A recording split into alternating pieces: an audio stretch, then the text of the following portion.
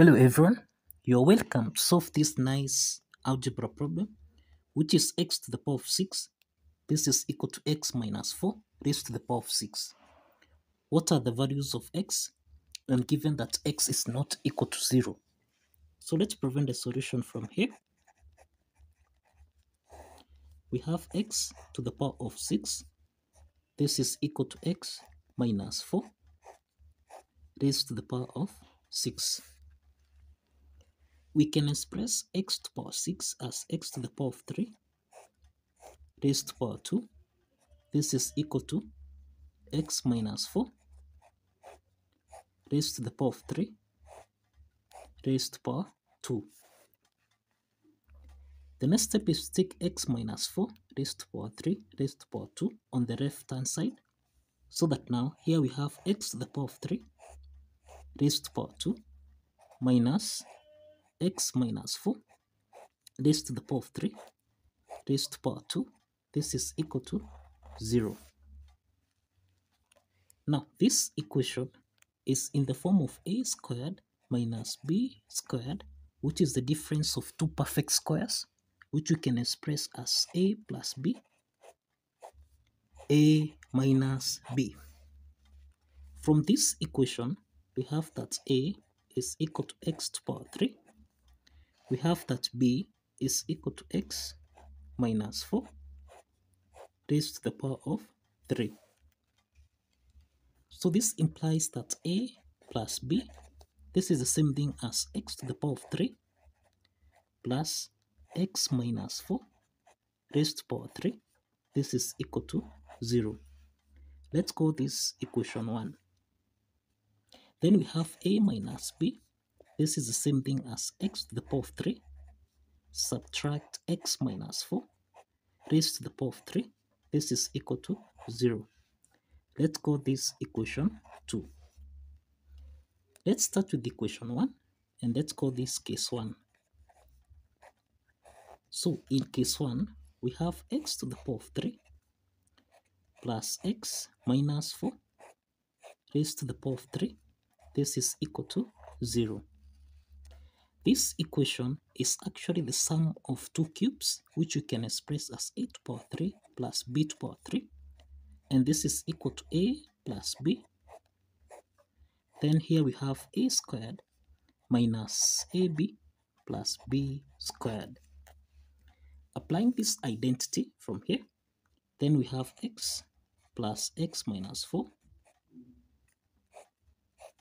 Then here we have x squared minus x multiplied by x minus 4, then plus x minus 4 raised to the power of 2. Cross the parenthesis here. This is equal to 0. So x plus x here, this is 2x minus 4. Then here we have x squared minus x times x, this is x squared, minus x times minus 4, this is plus 4x. Then plus, here we have x minus 4 raised to the power of 2. So this implies here we have x squared minus 8x, then plus minus 4 squared, which is 16. This is equal to 0. Now from here we have two parts. We have 2x minus 4. This is equal to 0. The second part here, x squared minus x squared, this simplifies.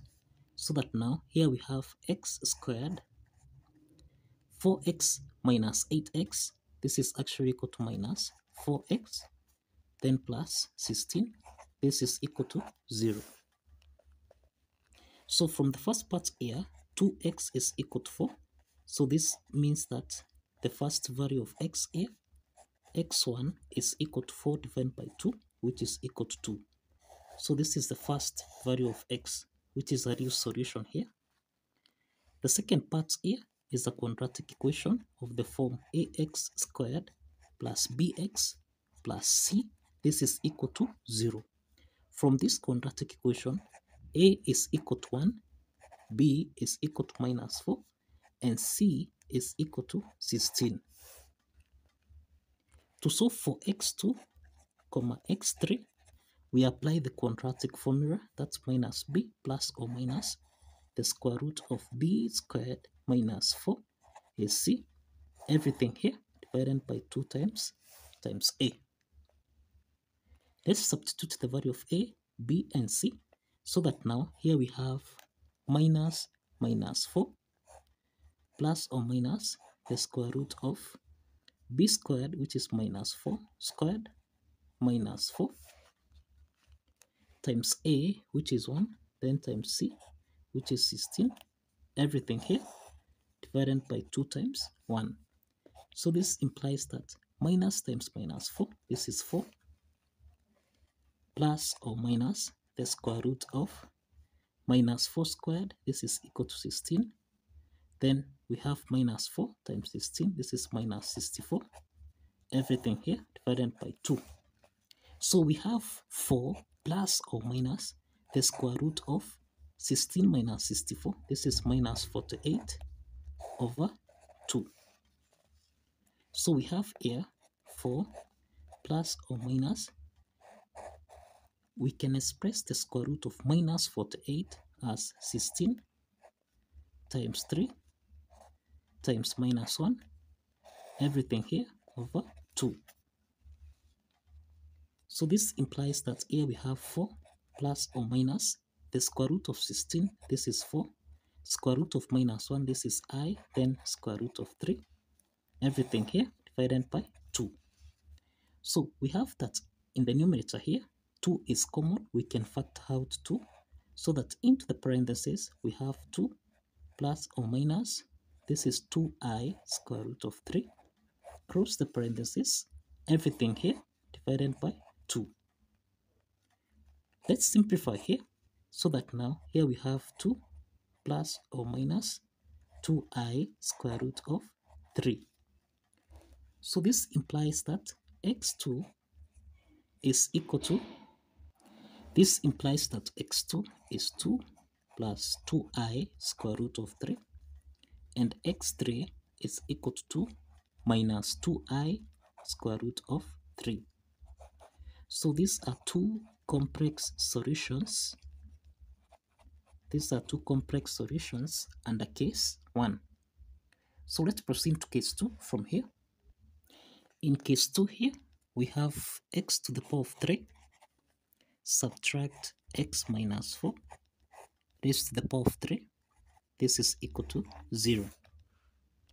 This equation is in the form of a to the power of 3 minus b to the power of 3, which we can express as a minus b, a squared plus ab plus b squared.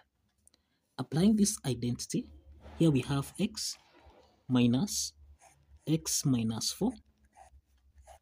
Then here we have x squared, then plus x times x minus 4, then plus x minus 4 raised to the power of 2, close the parentheses, this is equal to 0.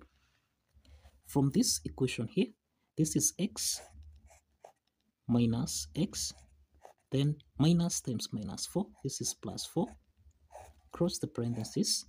On the second part here, we have x squared plus x times x, this is x squared, x times minus 4, this is minus 4x, then plus, here we have x squared minus 8x, then plus 16, close the parentheses, this is equal to 0. So we have x minus x, this implies here we have 4, x minus x, this is equal to 0, so we have 4 here, into the parentheses, x squared plus x squared plus x squared here, we have 3x squared minus 4x minus 8x, this is minus 12x, then we have plus 16, close the parentheses here, this is equal to 0. So let's divide both sides by 4, so that now here we have 3x to the power of 2 minus 12x plus 16. This is equal to 0. So this is a quadratic equation of the form ax squared plus bx plus c. This is equal to 0. From this quadratic equation, a is equal to 3, b is equal to minus 12, and c is equal to 16. So to solve for the values of x from here, that is x4 and x5 from here, we can apply the quadratic formula minus b plus or minus the square root of b squared minus 4 is c. Everything here divided by 2 times a. Substituting the values of a, b, and c from here, this is minus 12 plus or minus the square root of minus 12 squared minus 4 times a. Remember, a is 3, then times c, which is 16. Everything here divided by 2 times 3. So here we have minus times minus 12. This is 12 plus or minus the square root of minus 12 squared. This is 144. Then subtract. Here we have 4 times 3 times 16. This is 12 times 16, which is 192, minus 192 from here. Everything divided by 2 times 3, which is equal to 6. So from here, we have 12 plus or minus the square root of 144 minus 192. This is minus 48 divided by 6. So here we have 12 plus or minus. We can express the square root of minus 48 as 16 times 3 times minus 1 over 6. So here we have x4, x5 equal to, this is 12 plus or minus the square root of 16, this is 4, square root of minus 1, this is I, then square root of 3. Everything here divided by 6. So from here, we can factor out 4. We can factor out 4 in the numerator, so that now x4, x5, this is equal to 4 into the parentheses. This is the same thing as 3 plus or minus I square root of 3. Everything here divided by 6. So we can simplify here by 2. 4 divided by 2, this is 2. 6 divided by 2, this is 3. So this is to mean that x4, x5, this is equal to, this is 3 times 2, which is 6, plus or minus 2i square root of 3. Everything here divided by 3. So these are two complex solutions. These are two complex solutions under case 2. So this implies that x4 is equal to 6 plus 2i square root of 3 divided by 3, and x5 is equal to 6 minus 2i square root of 3 over 3. This implies that we have 5 solutions. We have x1 is equal to 2.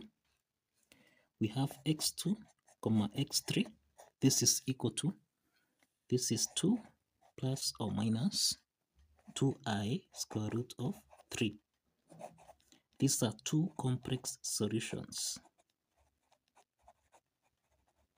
Then we have x4, x5.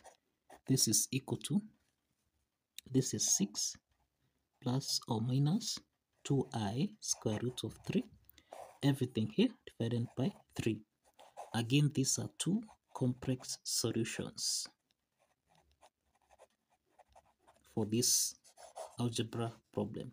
So kindly follow the steps, like this video, and subscribe. Like this video and subscribe. See you in the next video.